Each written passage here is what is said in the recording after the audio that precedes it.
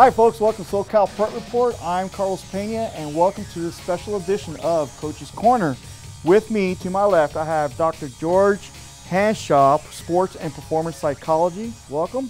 Thanks, Carlos. Appreciate being here. Yeah, I'm happy you're here. And to my right over here, I have German Carvallo, educator, coach, political and military science. Welcome to the show. Thank you, Carlos. Thank you for inviting me. Yeah, I'm really excited you guys are here. We have two very interesting topics. We're going to talk about helicopter parents, but first we're going to talk about parents at games, and most of the times it's little league, soccer.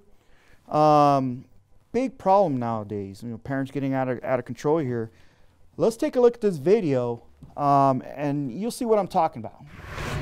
Get up! Keeper! Just no! What were you thinking? Whoa. Gentlemen, what were you thinking? What were you thinking? I mean, that's pretty classic of what we see in a lot of games nowadays. Dr. George, what do you have to say about that? The video kind of says it all, and I love the question, what were you thinking? Well, if you notice all the chatter before that, they weren't allowing their own children to think, because isn't that why they're in sports? To learn how to make decisions, recover from sometimes bad decisions, but be able to be flexible and know that they can make decisions. So by saying, what are you thinking? Well, you're not allowing them to think because you're taking up all that head space, and you want to really just back away from that and let them think, let them make decisions and mistakes. Right. And that's what sports is all about, especially at such a young age. I mean, nobody's getting a college scholarship right there and then. It's all about letting the kids explore, fail, and learn. Absolutely. It's unfortunate that I wish I could say that video is a one-off incident, and you can go to any field, at any sport, any level, and unfortunately at a teenage or youth level, you'll see that the same comments, the same feedback, the same parents on the sideline. I think contributing more than what they probably need to, and it's unfortunate. It happens everywhere. Yeah, it goes back to the kids. Let the kids have fun. And I know we've talked about this on the show a couple times. It creates more anxiety than anything. Is the child really learning anything from that? One thing that I find interesting is when you hear comments like that, I always think, okay, what are you taking away from that child, and what are you replacing it with? And they're taking away their ability to make a decision, recover from that decision, and they're simply replacing it with, you're not good enough.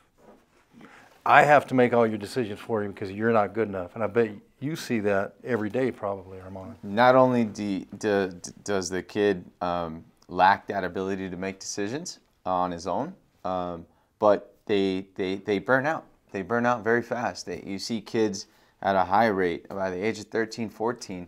I see it with our club teams. The club teams lose their players, and they go for about a 2-year rut where the kids just simply don't want to play anymore. Let me ask you, as a teacher, do you see kids in your classroom or other classrooms or at school that show signs of the anxiety of sports?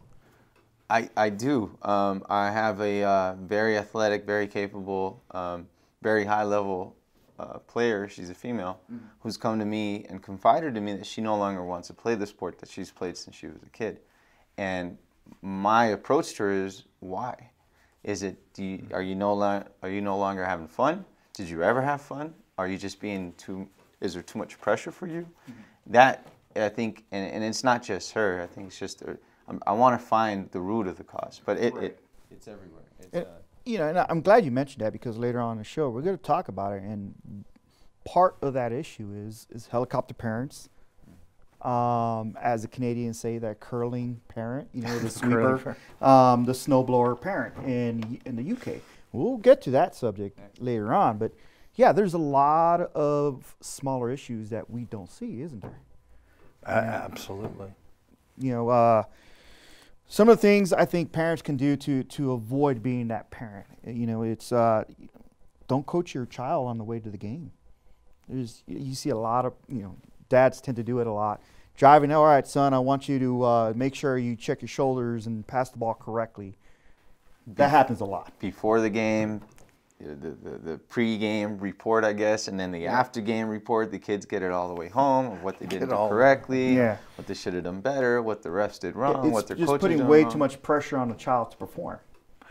So you're taking a very low-stakes game that should be fun and be giving a lot of life lessons in that game, and making it a high-stakes test of life when it's not even close to being that. Yeah, and I'm glad you mentioned that, because it's teaching them coping skills with, having resiliency with society. Well, it's a game. It's a game. It's a game. It's much more than a game. I mean, they're learning social skills. They are. But at the root of it, it's a game. And kids play games to have fun. And I think that the fun of it is being taken away, and it's become more of a business rather than just a game. It's become almost of a rites of passage of sorts. I don't know. Yeah.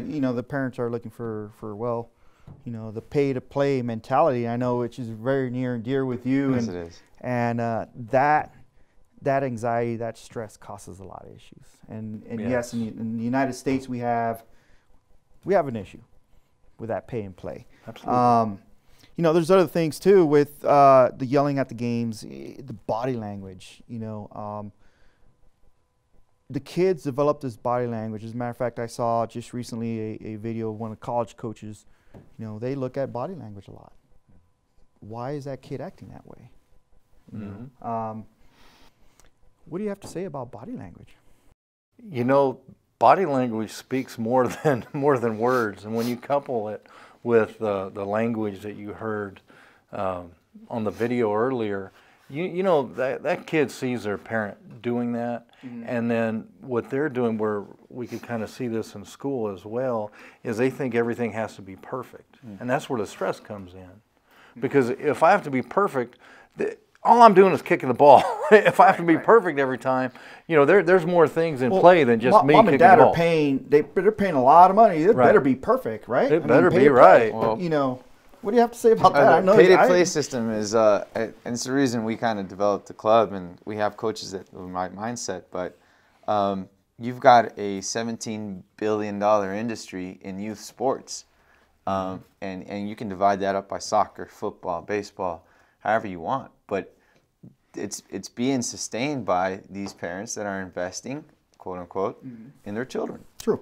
And so I think personally, that's where the main, I guess, reason why parents are so involved on the sideline, because it is an investment. They see it as an investment. They see it as an investment. They see it as an investment. Absolutely. They're putting a lot of money into that kid. They want them to do their best, but they need to remember, long-term effects. It's just psychologically, is it good for that kid? And they need to define what is their best. Because there's no professional out there that's perfect every moment of the game. Exactly. They need to really think about and define what is best. And especially, if you're 10 years old and you're not making a mistake on the field, then you're simply not doing enough to grow. Right. So that kind of mentality is going to actually hinder growth of your child. Parents are simply becoming overbearing parents and taking away conflict resolutions for those kids. Right. Which is going to lead us into our next topic. When we come back, we're going to take a short break, and we're going to talk about these helicopter parents. Let's talk about All right. It starts there. Just don't show my video, please. So don't go anywhere. Come right back. Helicopter parents coming your way. Hey, Kevin, you thinking about retirement? I'd love to, but I'm pretty busy with all this. Yeah. Hey, let's meet our retirement coach, Avo. He does seem to have a lot of ideas. A whole Avo bet full. Visit aceyourretirement.org today. Nice toss. Thanks. Welcome back, folks. Once again, I'm Carlos Peña. With me, I have Dr. George and Mr. German Carvallo, educator extraordinaire. Here we go. Helicopter parents. UK, they call them snowplow parents. In Canada, they call them, what do you call them? The curling parents, the sweepers. This is really, near and dear to me, because it really interferes with coaches. It interferes with a whole lot of things. Those overbearing parents. I'm going to start off by reading a quote from Brooke D. Lynch. She wrote an article called Out of Control Parents in Youth Sports. And in it, she talks about out-of-control parents simply having very low coping management skills. Okay, now we're talking about the parents here. You know, they use youth sports to gratify their egos. Okay, unable to cope with the emotions of the ups and downs of a youth game, they see parenting as competition. Now that one right there caught my eye. And look at money spent as an investment, which you touched on a little bit earlier. This is very interesting. You know, they almost call it a disease. You know, these helicopter parents. It's egos. Delusional parent disorder. Wow. Can you delusional parent disorder. It's when the parent, is, for lack of a better term, trying to live through their child's sports experience, and they're delusional on how good that their child is. They think they're so good they're beyond coaching. So, you know, that's when all kinds of issues come on. My child's great. My child's fantastic. He's better than every other, 9-year-old out there. My 9-year-old should be playing with 15-year-olds. Right. Things like that. They have a very inflated view. They also talk about socioeconomic status. You know, hey, look at my son. He's a very good player. Therefore, I'm a higher elevated social status than you because your kid's not as great. Do you agree, or what do you think? I do. I think entertainment industry is huge, and sports is an entertainment. And I think a lot of parents assume that if they can invest time and money and make sure their kids are getting what they need in sports, they'll achieve that pro level status. 2% of high school students go on to play NCAA, and out of that, 2% of those become pros. So the odds that a student or a kid at 10 years old is going to be a professional player in any sport is already against them. But then they invest the money into it. So then they have that desire to see their kids actually achieve something, good, bad, or indifferent. Right, but you got those parents that are just simply doing everything for the kid. You know, they're talking to the coach. You know, the coach wants to talk to the player, not the parent. You know, essentially what's going on is the coach is trying to talk to the kids, but the parents coming along, they're saying, I want the attention. Talk to me, not the kids. This is what, talk to me. Here we go. You know, and it creates anxiety and actually guilt and shame for the kids. You know, the guilt comes. It is. The guilt comes when the kid's thinking of leaving home, going off to college. When you got those parents that are on them, and then the shame comes when they do leave. You know, what do you think about that? You know, you hit it right on target, and then not only does the shame come when they leave and they're trying to figure out what to do, those helicopter parents have taken every obstacle out of the way, so they haven't gathered the tools they need to make those decisions on their own. So that's when they a lot of times come back to the house, and then the parents think, see, I knew that you needed me. Well, you created that. So leave those obstacles, let them overcome those obstacles on their own with some maybe guidance and coaching, polite, kind coaching. Sports is about learning social skills. Yeah. It's not about, well, he's got the trophy. It's social skills. How does that affect the child in school when everything's being done by the parents? Do they learn how to write a good essay? Have you seen that? No. You see kids that struggle. It can be positive or negative. A good sports environment can lead a kid to overcome issues and challenges. On the other side, you can have the same parents in your ear emailing, calling the school because their kid is failing, and they don't accept failure. I kind of have questions like, what happens to that kid when the parent is their barrier, and the parent is receiving negative feedback about the kid? What happens then to the kid from the parent? Is that stress put on the kid? I really haven't looked into. Yeah, I think a lot of it though, the focus is always on the kid. But the problem is the parent that just cannot let go of control. Got to let go. You have to. You have. If you want your child to grow up to be that successful member in society, whatever that means, an independent member of society doing whatever they do within society as their gift or purpose for being here, you have to let go as a parent and just nurture them as an individual. Right. And when they are in a bad position or hitting an obstacle, coach them how to get over it, around it, through it, or under it, however it needs to be. Because by being the sweeper, what do they call them in the UK? curling parent. Yeah. by taking all those obstacles out, you're stealing all that from them. You're stealing their potential. Yeah. You know? Gosh.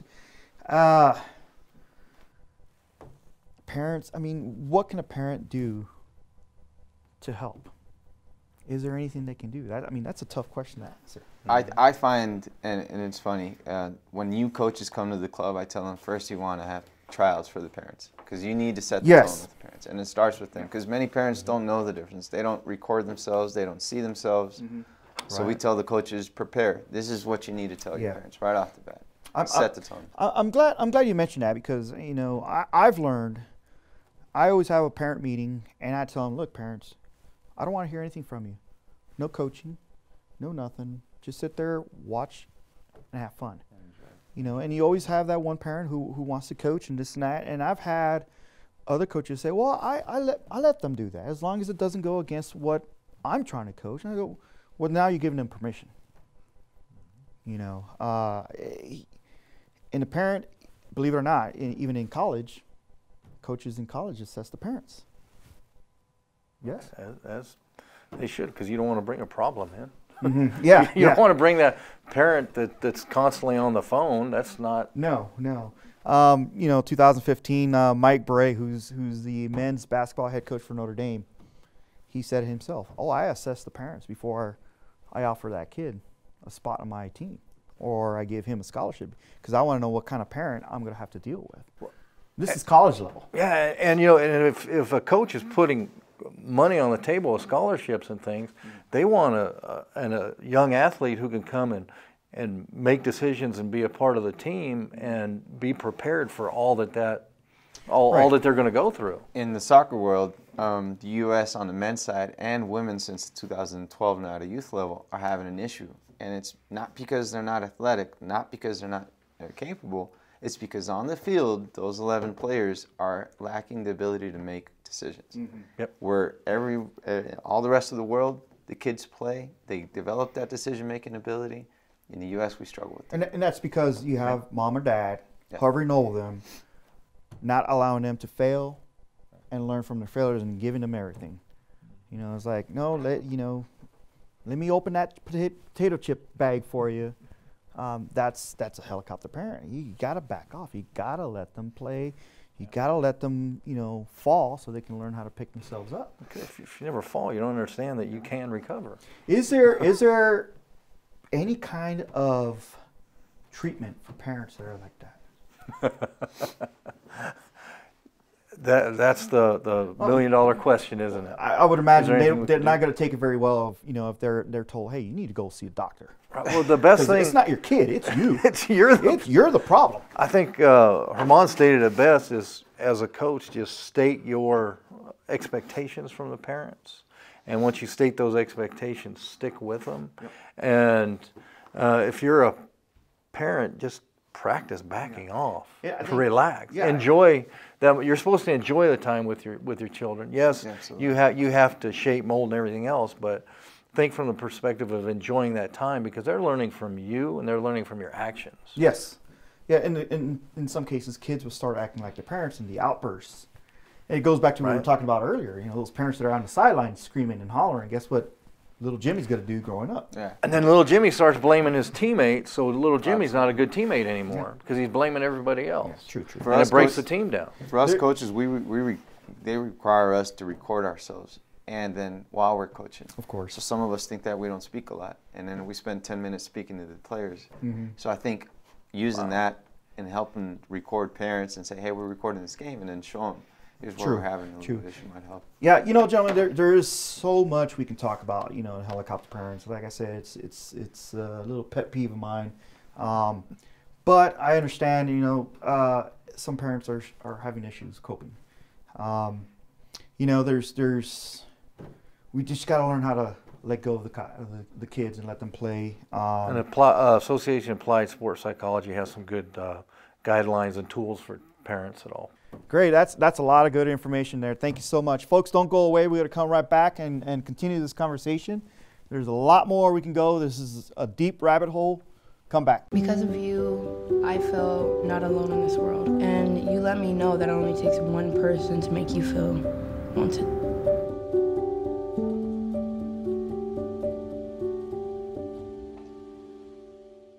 All right, folks, welcome back. Thank you, both of you gentlemen, for all that information. But let's talk about something.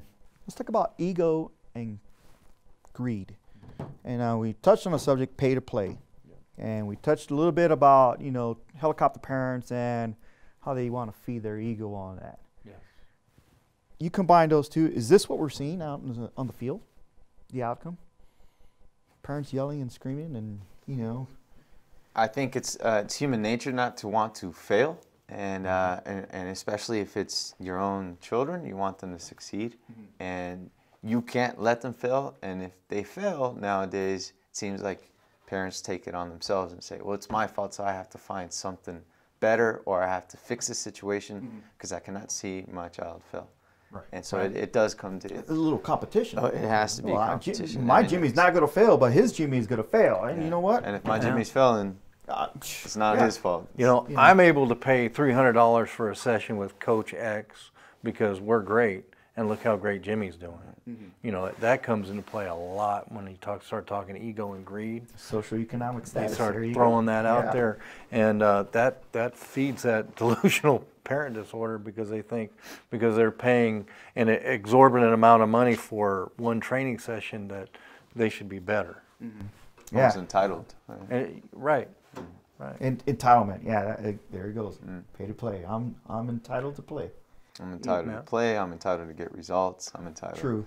My child should be playing first because I pay a little bit more. Yeah. I sometimes think of those parents that are out there yelling and screaming. Do they really understand the game? We see it a lot in soccer. Fouls. Of course, soccer's near and dear to me. It's near to him. To him as well. 50-50 ball, they go after it, a couple elbows fly, and then you have that parent just take that kid out of the field. He's dangerous. I wonder how many of those parents really understand the game. Or have played. Yeah. That makes a big difference. Yeah, I think I laugh at my parents. We have a good relationship, but I always tell them any given game, you're going to have one team that's angry at the ref, unless there's a tie, in which case you have two teams angry at the refs. And I think it comes to that because it's difficult to accept failure. But when we were growing up, my dad was never at a game. He showed up to one high school game. I scored a goal. I didn't know until I was 30 that he didn't see my goal. He was talking to some parents. Didn't even know I had scored in high school. Oh, jeez. But nowadays, parents almost make an extreme effort to be at their. So I don't know if that has to deal with just being entitled to say something to the coach or just being more involved. Where our generation maybe didn't have. I'm glad you mentioned that. I'm sorry to cut you off. Yeah. Being involved in today's generation, social media, it's a lot easier for that parent to get a hold of that coach, or that ref, or that athletic director, and and say something. We're back in our day, of course, we didn't have that. Right. Coaches, hey, coach, here's my son. You do what you got to do with him. I'm going to sit up here, and that's that. But it's so much easier for a parent to get a hold of somebody now. What does that mean? That's great, and that's the world we live in. So now we have to deal with that. We have to work within that span, and I think that just falls back to part of a previous discussion. Set those expectations, and if parents are contacting you via social media or however, simply do not respond back, because then if you set that expectation of do not contact me this way up front, and then you answer them, you just undermined everything that you set up. So you just want to set those expectations up front of how to communicate and the proper ways to communicate. Because before, and it's probably the same with teachers, before there was a separation between the parent and the teacher, the parent and the coach, where there was like a buffer zone or area of respect, if you will, that has seemed to have shrunk or pretty much gone away between parents and teachers, parents and coaches, that we need to kind of get back, and we do that by setting that framework or those standards of expectations first. The expectations is very high. I mean, all this ties up. And it's just a big pot, and it all goes in there. There's so many little things. You got those parents that immediately after the game will why'd you do that? You know, you know what I'm talking about. Those Yes. kids need about 10 minutes, or actually let them you know, decompress. I know you talked about this before. Let them decompress, and when they're ready to talk, they'll talk. You got those parents that are just, Man, you know, what happened to giving a hug? yeah. What happened to giving a hug? And again, that, I don't know. Does that fall in the same realm as helicopter parent, or is it different? Do we have you know, two different things? Helicopter parents, and then those parents that are just, their expectations are so high that they don't give the child time to decompress. Right, and when you think about those parents, they're trying to be a coach. You know, be a parent. Let the coach coach. If you're paying all that money for them to play, let the coach coach, and you just enjoy the fruit of all that labor. Hug them, congratulate them, tell them you love them, love to watch you play, and that's it. Yeah. If they want to come and talk to you about it, be there with an open heart and an open mind. Don't be there as telling them what to do. Just be there as dad or mom. Right. You know. And to add, if I may, for coaches, to help coaches out, from my experience, you're going to still have parents that want to be involved. I get them involved. I hold them to task. I say, you want to become involved? Bring your cleats, come to practice. Nice. I want you to train them this. I want you to keep stats during the game. I want you to record the video. Great. And they learn the game. They learn what the process is, and they learn to accept it because they see the hard work that kids put in. And sometimes my kids, most of the time at my practices, parents don't even show up because they know what the expectations are. Right. So- Let me ask you something. As a teacher, how much of your time is spent with a child with an issue from home that's related to sports? Do you ever get anything like that? Actually, no. I don't have, most of the kids that participate in some kind of sports aren't the students that typically I have to call home on. And if they are, they're afraid that if I call home for some reason that they'll lose that connection to the That's sport. very interesting. So That's it very is an interesting dynamic there. But the kids that are committed to a sport, it's the benefits of sports. Of course. They're a little more disciplined. They're a little more focused on the task. They don't, independent as they're, well. They're a you little know, more they got independent. that. Right, so you don't have the issues that you would expect. And I don't see the same parents. However, those parents that are involved, and it's odd, those parents that are involved and are probably heavily involved in sports are the same parents we see during parent-teacher conferences, where you would want to see the opposite happen, where the students that are struggling, that aren't involved in sports, you would want to see their parents in teacher conferences, for example. And you don't see that. Yeah. So it's kind of like defining that line of where that involvement Right. should be versus like what you do with any parents want to be involved. Get them involved. Do this, do that. Give them. Yeah, but it has to be. Where's that You have to line? get them involved in the right Right way. place. It has Just to like be anything, the right thing. Yeah. everything in life is a dichotomy, and if you go too far on either end, you're in the wrong place. So you need to kind of define that. Yeah. Wow. Well, folks, you know, there's so much we can, and we probably bounced around quite a bit here, but I think, you know, a lot of the issues we touched on are very good. You know, in closing, any final words as a sports psychologist for those parents Just out there? for parents, just love your children, embrace them, let them. The reason why a lot of children burn out is because it's not them making the decisions. So just let them make the decisions, and you support and coach. You're in a support role when it comes to that, and have fun. Enjoy it. Fun. Gotta have fun. The time's going to go. Yeah. Enjoy it. Yeah, it will. All right, folks. You know, there you have it. Don't be a helicopter parent. Just let them be. Let go of control. It's going to be okay. A lot of coaches are very well trained. They need those skills. Okay.